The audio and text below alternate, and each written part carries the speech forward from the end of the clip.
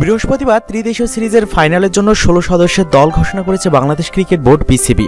প্রথম ২ ম্যাচের স্কোয়াডে থাকলেও ইনজুরির কারণে পরের ২ ম্যাচের স্কোয়াড থেকে বাদ পড়া বাঁহাতি ওপেনার ইমরুল কায়েস ফিরেছেন ফাইনালের দলে।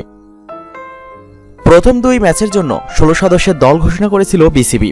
দলে ছিলেন ইমরুল কায়েস, কিন্তু অনুশীলনের সময় চোট পাওয়ার কারণে স্কোয়াড থেকে ছিটকে যান এই ওপেনার। বাদ পড়েন পরের ২ ম্যাচের স্কোয়াড থেকেও। অবশেষে আবারও দলে ফিরলেন তিনি। উদ্বোধনী জুটিতে তামিম ইকবালের সঙ্গী ছিলেন আনামুল হক বিজয়। দীর্ঘদিন পর সুযোগ পেলেও তা কাজে লাগাতে ব্যর্থ হয়েছেন তিনি।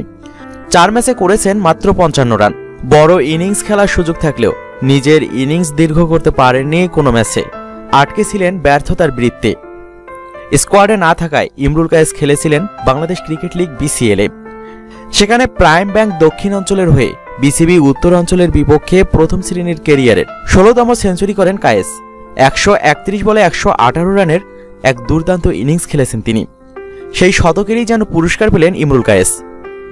আনামুলের ব্যর্থতার কারণে ফাইনালে উদ্বোধনী জুটিতে তামিম ইকবালের সঙ্গী হয়ে একাদশের সুযোগ পাওয়ারও সম্ভাবনা রয়েছে ইমরুল কায়েসের। ইমরুল কায়েসের অন্তর্ভুক্তি ছাড়া আর কোনো পরিবর্তন নেই দলে। ত্রিদেশীয় সিরিজের ৪ ম্যাচের ৩টিতেই জয় পেয়েছে বাংলাদেশ।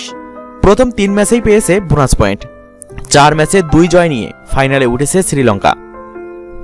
আগামী শনিবার দুপুর ১২টায় মিরপুর শেরেবাংলা জাতীয় ক্রিকেট স্টেডিয়ামে শিরোপা নির্ধারণী ম্যাচে শ্রীলঙ্কার মুখোমুখি হবে টাইগাররা।